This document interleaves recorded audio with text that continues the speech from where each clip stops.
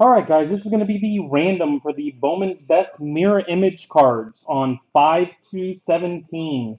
If it lands on left, it's going to go to the player on the left. If it lands on right, it's going to go to the player on the right. If there's duplicates, both players will get one. If there's an atomic or an orange and a base, the atomic or orange will go to the winner. The base will go to the loser. Gonna random 5 times, so wherever it lands is where it goes.